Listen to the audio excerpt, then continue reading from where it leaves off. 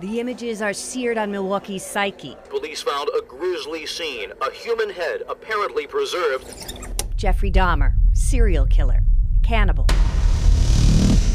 17 victims in 13 years. Jeffrey, I hate you!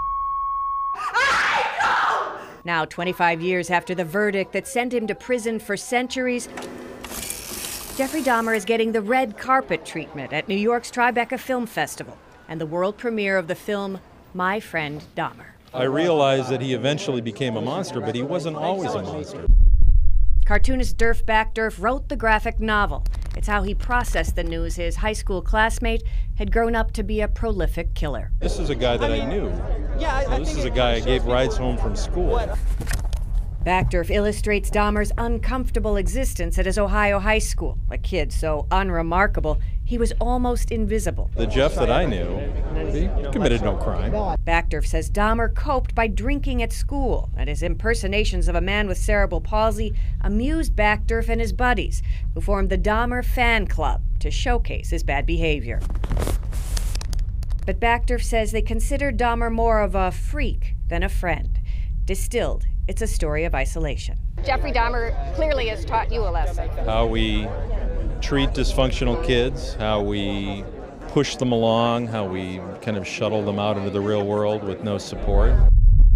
As an adult, Backderf inked the young Dahmer's warning signs, his unraveling home life, his drinking, his animal dissections, but says as it was happening, no one intervened. It's also a story about failure, because everybody fails, particularly the adults, over and over again.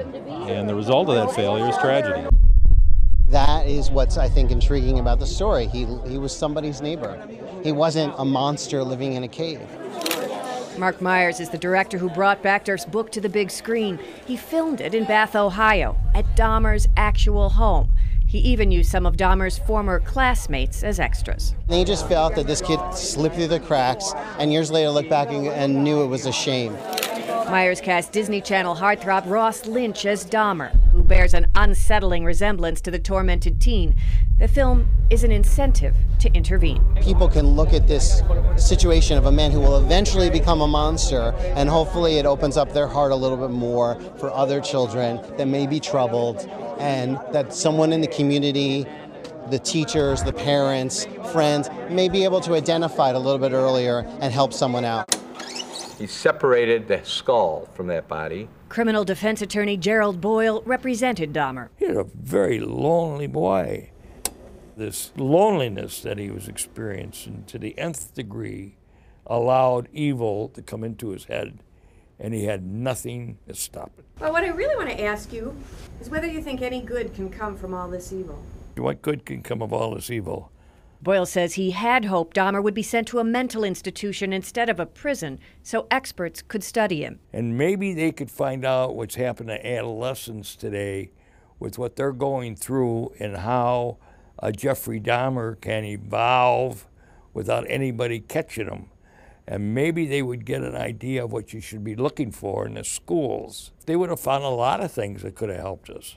A lot of things. That opportunity was lost when Dahmer was murdered in prison. But the crew of My Friend Dahmer hopes the story of his youth has new impact, because ignoring the isolated can have devastating consequences. These guys keep popping up every few years, whether it's Adam Lanza or Jared Loughner or any of the other guys who snap, and then there's a pile of bodies.